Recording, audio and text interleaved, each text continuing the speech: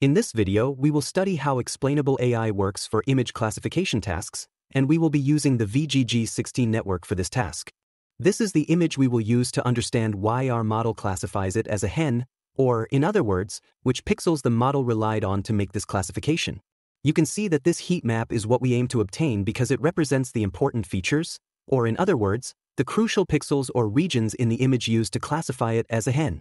We are going to use the gradient-weighted class activation mapping algorithm for this task. This algorithm is designed for convolutional neural networks and utilizes gradients. This is the abstract-level architecture of the VGG16 model trained on the ImageNet dataset. Starting with an RGB image of depth 3, you can see that the first block has a depth of 64, meaning it generates 64 feature maps. It uses 2 convolution layers. The second block has a depth of 128, but the size of each feature map decreases half of previous layer due to the max pooling layer at the end of previous layer. For our Explainable AI task, we are going to use the last convolutional layer, where the depth reaches 512 and the size of each feature map is reduced to 14 by 14. This layer is crucial because it captures high-level features of the image, with a relatively smaller spatial size compared to the earlier layers, making it ideal for identifying the key regions responsible for the model's classification task.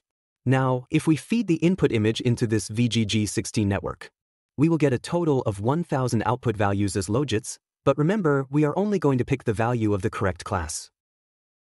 For clarity, here we feed the input to the model to get the output logits. Then, we get the value of the correct class of the input image using its class index. You can also use argmax to obtain the class index. Remember, here backward propagation does not calculate the gradients of the weights. It calculates the gradients of the feature maps of the last convolutional layer because we want to identify the features that positively contributed to the classification of the image. So, this is the first feature map.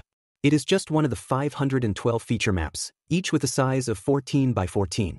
These are the gradients of this feature map with respect to the correct output logit value. Here, blue represents positive values, and red represents negative values. You can see the other feature maps and their gradients.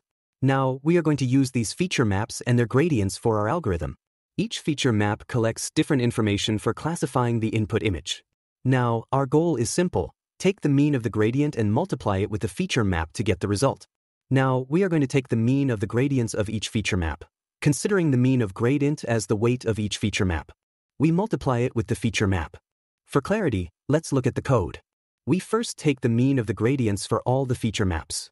Consider each mean as a weight. This is also known as global average pooling. First initializing the feature map with zeros.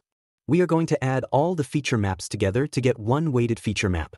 But remember here weight is average of gradient of each feature map. We apply activation to remove all the information that is not positively affecting the classification of the image. At the end, we are just normalizing the output feature. Now, remember, this final feature holds all the information that is important for the classification of the image. After this, we resize the feature to match the original image. It then looks something like this. Then, we generate the heat map of this image. Now, you can see the important features of the image. You can see face of hen was used by model to classify this image as hen. Now, if we merge those images into one, you can see the important features used by the VGG16 model to classify this image. This is a very simple algorithm to visualize what your neural network is learning.